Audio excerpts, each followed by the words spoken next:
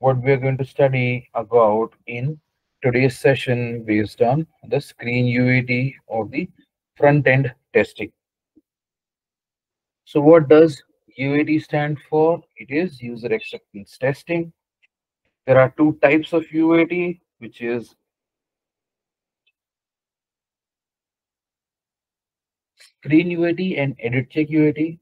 Screen UAT is also known as front-end UAT, whereas edit check UAT is called as back-end UAT.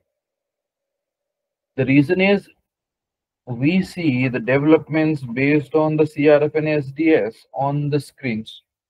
That is the reason why it is called as front-end UAT, because screens are going to be visible at the front end, right? And edit checks, which we will certainly learn in our upcoming sessions, these are the validations.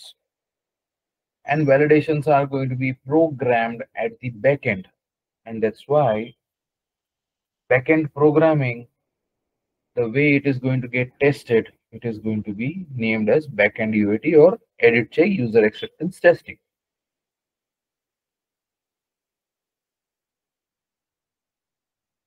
Now, as a part of this testing procedures,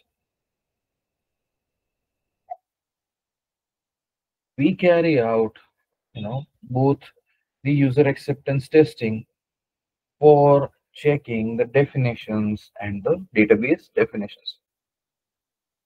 Database design, I'm sorry. So the definitions are going to be in the CRF, SDS, and ECS. Certainly ECS is going to be in the next few sessions, which we are going to learn. So these are the documents containing the definitions based on which the database design is going to be done. And this database design or database development is what we are going to be checking, that as per our requirements, is the development done or not. So in the first step,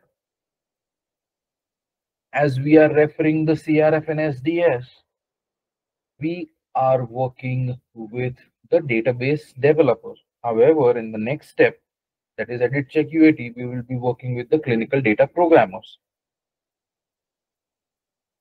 So first and foremost,